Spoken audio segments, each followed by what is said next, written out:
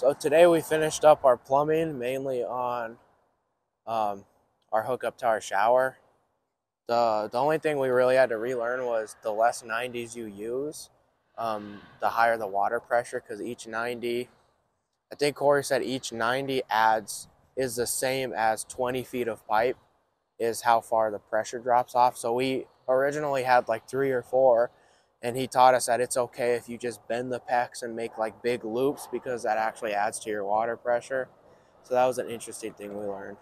Yeah, we relearned a little bit about PEX. We also learned some things we haven't done before, including how to install a shower valve and how that connects to your actual shower head. I wish we knew not to use as many 90s or no 90s at all, because there was a lot of like tearing out and redoing to learn the proper way to run it for the other houses, but we do have it down. It should be pretty simple. We learned better ways to run PEX and plumbing. Not really a mistake, but one thing that I learned from Corey is when you're drilling holes through your 2x4s for your PEX to run through, you can cut up at an angle instead of just always straight through. If you need to run your pipe, it's more natural. It's going to put less stress on your PEX, then you can cut up at an angle or down at an angle or sideways at an angle, like however you need to do. When you put your insulators, like the little butterfly insulators on, you can run your PEX all the way through your holes without putting those on, because they can stretch over, and that's something I didn't know before. So it's not you don't have to constantly feed it and put a clip on and keep feeding. You can actually do it after. You can open your clamp up and throw it in after. So yeah, and dry fit everything before you start crimping stuff down. That's going to help with your workflow, because if you make any mistakes, it's going to be a lot easier to take it apart before you have everything crimped down. So just dry fit everything first, make sure everything is as it should be before you start tightening things down. So today we're going to need our drill and 3/4 spade bit. This is to pre-drill our holes for our PEX, if you haven't already. Next, we're going to need our screwdriver with the flathead and Teflon tape. This will come later in the day when you're getting ready to tape on your PEX adapters to your shower valve. We're going to need our PEX cutters to cut the PEX, our crimps to crimp down our crimp rings, a pair of pliers if you want to give the crimp rings a light squeeze to hold them in place. Then we're going to need our impact and Phillips head to screw in our insulating rings in our studs for the holes we drill.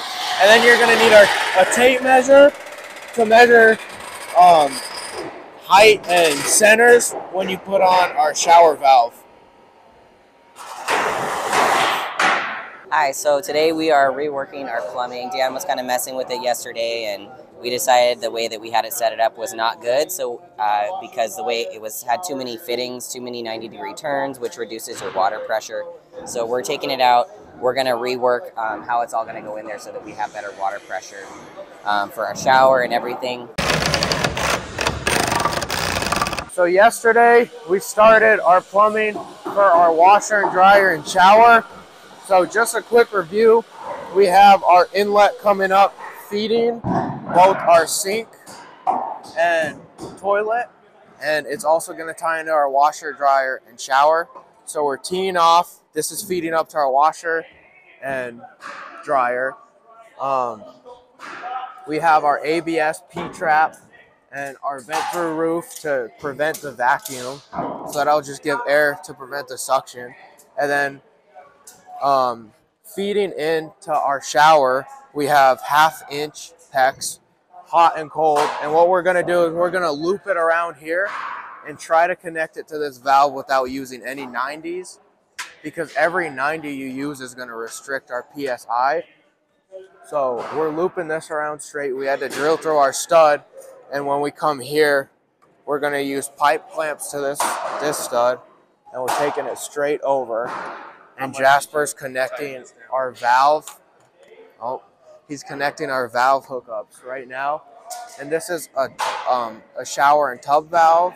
So that's why right here we had to cap it, because if you had a tub underneath, this would drop straight down into our faucet for our tub, but we don't have that, so that's why we put a cap on it.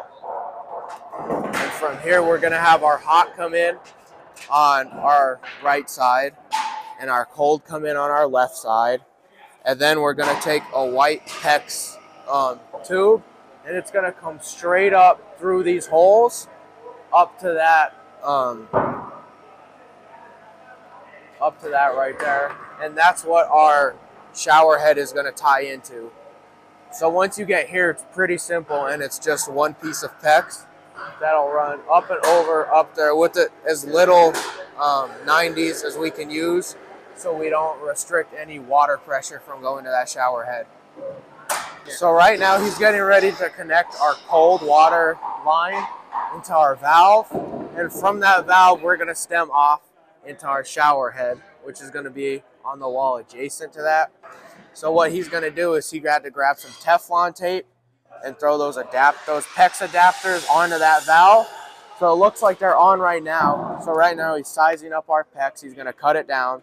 We're going to throw a crimp ring on top of it, slide it on that valve, crimp it down, and once that's secure, we can go ahead and add our white line that'll run straight to our shower head. Cool. And what goes into positioning the valve? Like, are there any rules or? Yeah, so with our shower head right here, it's going to run on this middle, on the right of this middle stud, if you framed it right, and it's going to be 6 feet 10 inches up and 18 inches to the center. So the center of this is going to be 6 feet 10 inches up and 18 inches from this stud. What about the valve? Anything special on the valve? The valve we're going to take, so it should be 34 inches across from here to our bi-wall wall, and we're going to take half of that, and that's going to be the center of this. Or if it's not 34 inches, you're just going to take halfway, measure half here, and if it's a different measurement, you're just going to split the difference, and that's your true middle. And it's going to be, what is it, 42 inches high? 46 inches high to the center. And as you see Jasper work here, what is the trick? Is the trick for Jasper to go nice and slow, or just to kind of? Well, what he's doing is, it takes a while to throw your Teflon tape on to make sure you have a real good bite so no water leaks out. And what he did is he's going to go ahead and just fasten it with a few drywall screws as well as this. And this is our top plate, and that's going to cover all the behind the scenes. And with our top plate, he's holding a sheet of drywall up to it. It needs to stick out of our drywall about 1/4 of an inch, because the goal is when we tile it, our tile needs to be even with this black plate, because we also have a finishing metal plate that'll go over our valve. So all this will be hidden, and it'll be flush with our tiling after we put drywall and tile.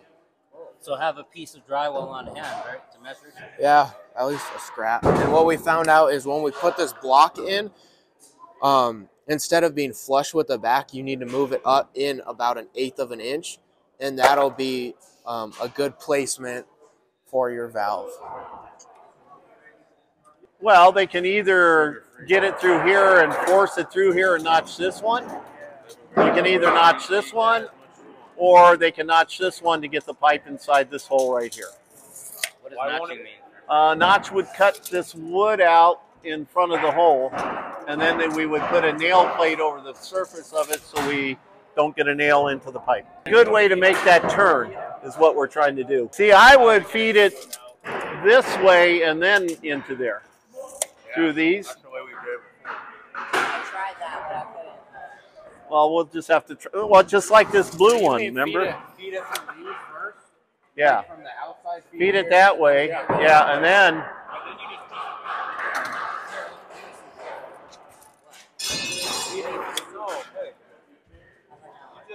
This goes through here, then you just notch the front part of it, and then you come up, and then you put a bang plate there.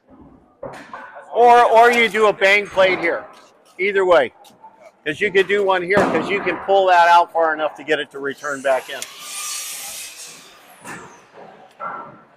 I'll let you guys figure it out. You can get it done though, I know that. It might be better to have it out here for the plywood rather than a bump in your sheetrock.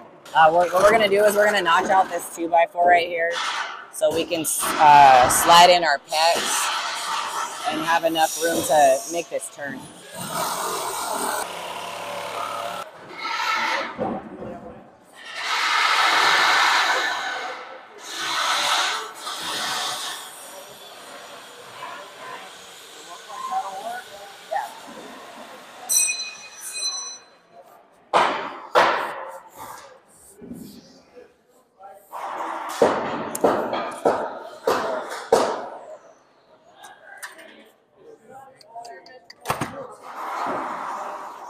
How did that work, Jasper? It worked great. Looks good. Well, we just had to notch this out to fit our pipe without throwing a 90 in. So now what we're gonna do is just put a bang plate over it to protect this PEX and ensure that when we're putting our wall sheathing on that we don't shoot a nail through that. No, so we don't lose any water pressure doing it this way. So it's a win-win.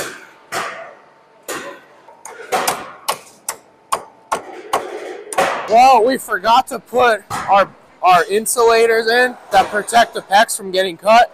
So basically what this does is it slides over our PEX and we're gonna push it in the hole that we drill just like that. And what this does is when you feed high pressure through this PEX, it'll start to vibrate. So this just insulates the PEX from the hard outside wood and makes sure that over time that this wood doesn't start cutting into our PEX. So right now I removed this shower valve so that I can crimp this on. Because once it's up there and installed, you don't have room to crimp it. So making sure you get it all the way, click it, and making sure that your PEX is poking out a little bit on top. You don't want to push this crimp ring all the way up.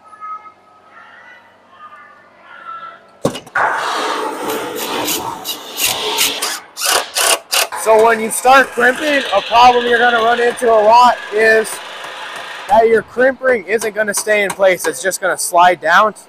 And to get a good seal, you need it to be about an 1/8 inch up.